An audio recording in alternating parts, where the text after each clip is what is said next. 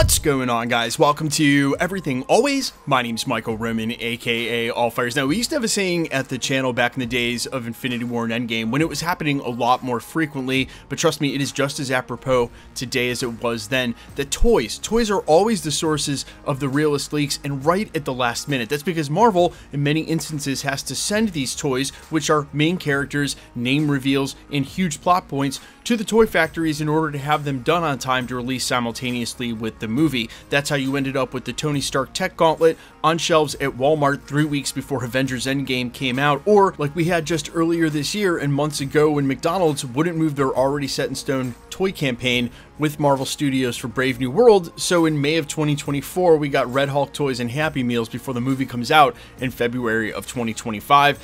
And it has happened again, this time with Funko Pops. We're going to issue the lightest of spoiler warning and then show you what has now been revealed about a certain character that we've already been introduced to in the MCU and over the last couple of weeks in Disney Plus's Agatha All Along, then talk about who this character actually is and the implications for the Multiverse Saga. We're breaking it all down. Marvel Studios adding a major cosmic entity to the MCU under a false name, and it getting leaked by an official Funko Pop promo. But first, if you could grab the subscribe button. As I said in yesterday's video, my analytics indicate that there are some of you who have watched like 100+ videos and still haven't subbed to the channel, which is totally cool. I realized I've been doing the same thing, but if you consume my content on the daily, the best way to help me out as a content creator and for absolute free is to hit that sub button. And you might as well, because if you're watching daily, you got to be subbed for the giveaways. We're still giving away PS5s. We'll get into that stuff at the end of the video. Okay, so major spoiler warning here. If you want to be left in the dark as to this reveal, I haven't seen it in a lot of places, and I actually held off doing this video myself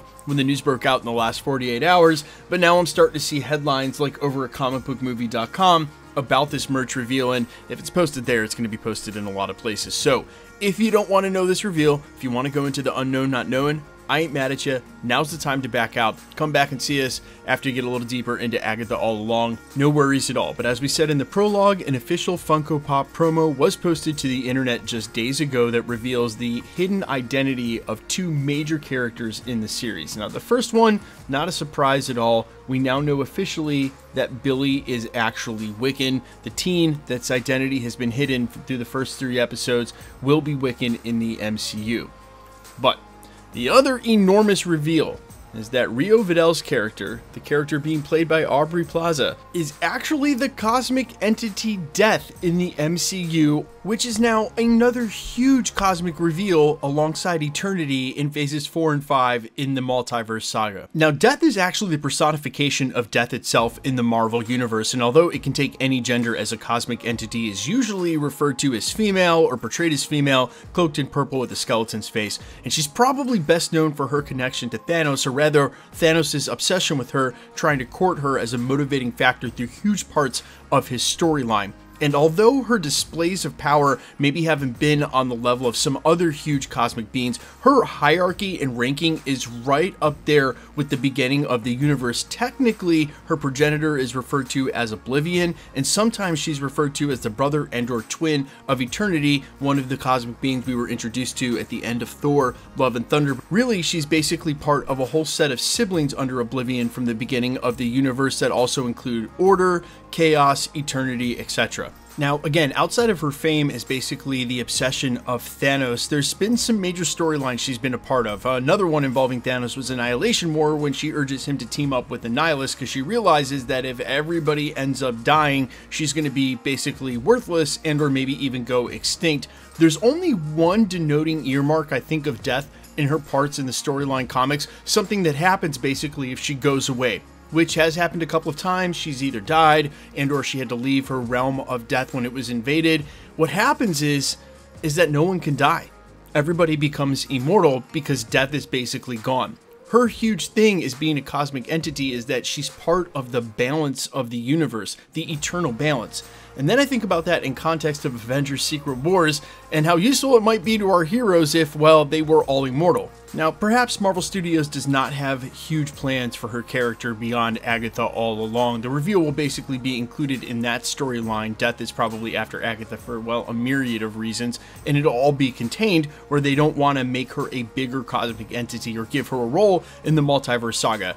And as I've said, probably the last, I don't know, 2 months, about 20 times here at the channel, they're already up against a wall trying to figure out how to give enough quality screen time and dialogue to the right characters in these two Avengers films. We don't need to go crazy outside of left field and be thinking about all these insane cameos and stuff, because just take a look at what the Russos already did. They tried to work with the most important characters they've got and keep the story circulating around them. What I'm basically saying is, I don't know if there's a place for Death immediately in the Multiverse Saga, and it could just be, while she's playing Lady Death in the MCU, her story for now is just contained to Agatha all along.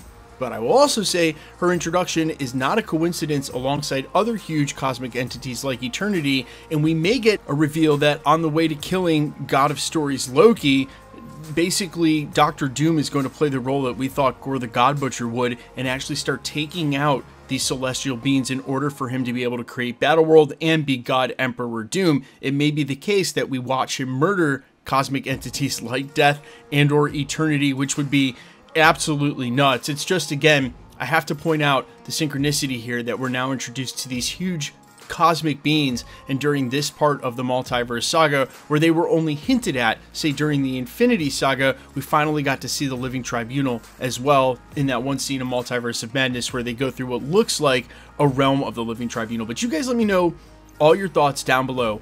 Obviously, how you feel about the casting of Lady Death and where down the road you think she might have a storyline and or to show up. I'm all ears as always. Quickly, let's get into the giveaway stuff before I let you go. Alright, we are still giving away PlayStation 5s here at the channel. The easiest way to be entered to win for that or any of our other future giveaways, because all the same rules will always apply, is hit the subscribe button because you need to be a subscriber, then leave a comment down below. Because it's truly random, the more videos you comment on, the better chance you have of winning. All winners will be announced at the end of videos, the same way we're doing here, live with my voice and a winning comment shown on screen when there is one. So please be safe and vigilant on YouTube or any other platform. Remember, anybody can take a content creator's profile photo, claim to be that content creator. Never share your information on a third-party app like Telegram or WhatsApp, and it's all a ruse to get you to pay for shipping for a prize that doesn't exist. Try to remember, guys, if you win something from a content creator, they're not going to turn around and try to charge you for shipping.